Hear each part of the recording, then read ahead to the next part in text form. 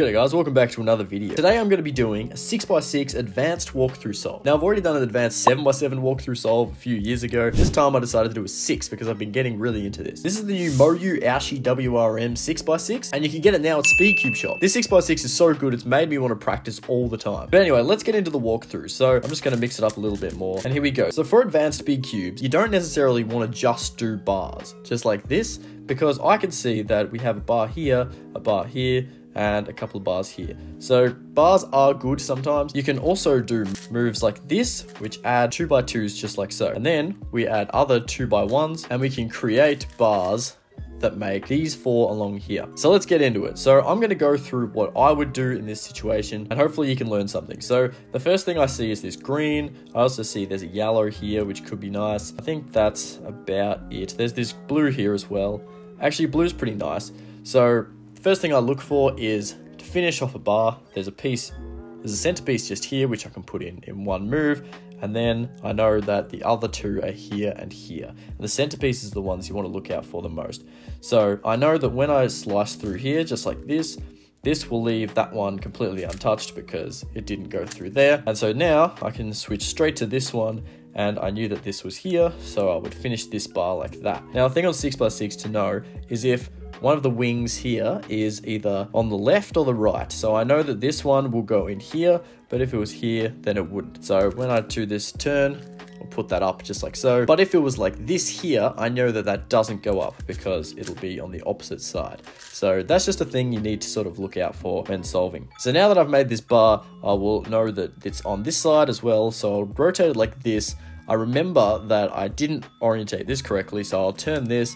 And then instead of turning and pushing like that, it's actually best to look at this side and just turn like this, just in case there were some blue ones that come in front. This time there wasn't, but that's okay. So I know that the blue's on this side, and now I can rotate and I'll look around the cube. So I see this case here, which is pretty good. If I turn this up, I know that I can put this one in between these two, just like so.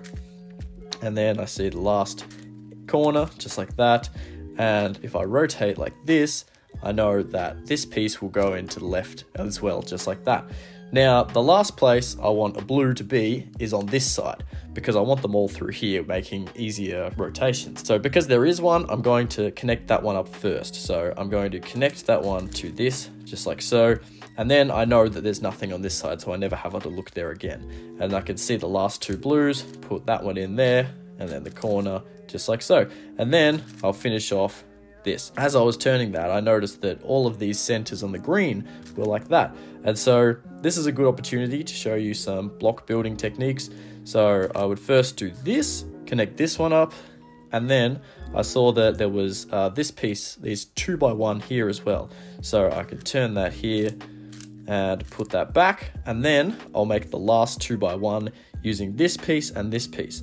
So how I would do this is rotate like that, up, across, down, and then that makes the correct one that I could just pair up as so. And now I'll put this whole 4x2 up here, just like that, and then blue's obviously solved, green solved, and there's nothing here, which is good. So I know that all of these are here. Now looking here first, I would connect this one up, just like so, and when I did that, I saw that there was another edge that came up, so I'll finish that, rotate quickly, see this green center, just like so. Now I know that that's on the bottom, so I would just do this, just like that, to connect that one. And then this one's pretty good, so I would do this, grab the green here, and I know this one will just come down, just like that. And so now I'll finish off green by doing this, and there's green and blue already solved. So next, looking at this, I would do white, because I could see this one and this one, like that. And then I would actually do the edge just like this. So I would use this piece, I'd break this one up just because it's not that good. Find this one here, put that up, and then slide those up together, putting this 2x4 at the bottom, and then continuing on to I would actually do the outer bar again, because there's this nice case that I can just put like that. And then instead of breaking this, actually I would break this because I don't want this case, because we're already doing our last outer bar. So if we break this, we'll get more of a chance of having a good inner bar. So we'll break that, put that up, and then rotate just like so.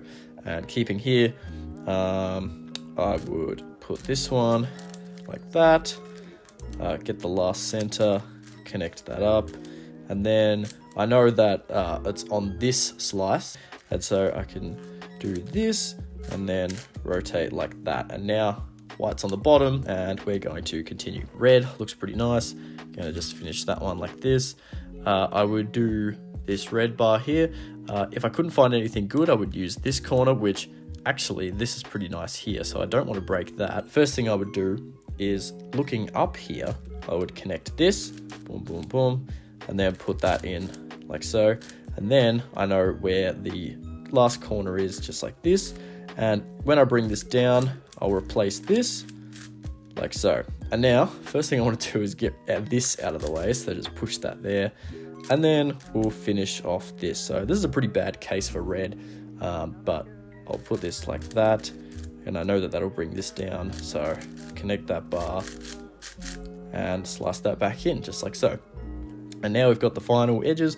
Now, this is actually a very good case. We've already got a bar here, already got a bar here. That'll break that, but that's fine. I'm going to connect that back up. And now what I can do is something like this, which gives me a bar again. Put that in, and then this, I'm going to connect this corner with the last two, just like so. Insert this bar, just like that, and then do a commutator for the last. And that solved everything. Color scheme is correct. So let's continue on with the edges. So I would do orange, because orange and white, because this looks pretty good just here. Insert that like so. And I knew that there wasn't anything on top, so I would rotate. I see the orange and white just here, put that in, slice, slice. And then I would put this one in, because I could see that green is, these two were here. And so I would insert these like that. And then this one just here. And I'll bring this up, slice across, flip this one, and then bring this back, and that made that bar there. Next, looking at the bottom, I see that we have this blue and white here, which is also the same as this one. So I would put that in just like so. Then put the last blue and white here, and I can see this one's here. So I would sledge that in just like that. And then I see that there's a green and red with this green and red. So if I insert that like that, this one's flipped, so and I can't see anything on the top. So this one here, I would put in, and this is actually nice because I can see a bit of look ahead with this blue and red, which I knew that I put one up the top. So when I insert that, put that one in just there. And then the blue and reds here, slice that, put that one in, and then just put the last one in just like that.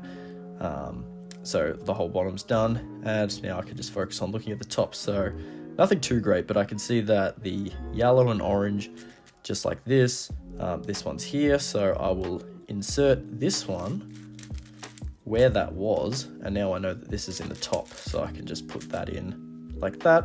And then I'll replace it here with this green and blue. Looking around, I saw this, so I'll keep that in mind. But I will finish this one off first, just like so, and then insert the one that we saw before, put that back, and then I saw this one here, so I'll just flip this, slice across, and that's our last edge. So now I can actually see that we could just do a quick 1, 2, and that solves all of the centers. This is actually pretty lucky. So I can see here we have this red, so I just put this side up, slice across, and noticing this color was blue, I'll put the blue at the bottom, so when I slice back, it'll pair that up nicely, which didn't really do too much. But next I would do this blue and yellow like this. I would replace it with this one, slice there, and then put this back, and then that just made this one here. So this is green, I'll slice this, put this next to the green one, and then put that back. And now I would replace this like so, and I can see that we won't have parity, which is nice. So all I would do is just rotate this one across, replace this green with the side, flip, and then replace back, and that's done. And as we were doing that, I saw the yellow was making some nice edges, but It's actually not that good, but we do have a free pair. So I would just finish this off just like normal. And we got parity again. And there you have it. Thanks for watching, guys. I hope this was informative. Let me know if there's anything you would have done a little bit differently so we can help out the comments. And make sure to use code NOBLE at Speedcube Shop for 5% off. Thanks for watching. I'll see you in the next one. Cheers.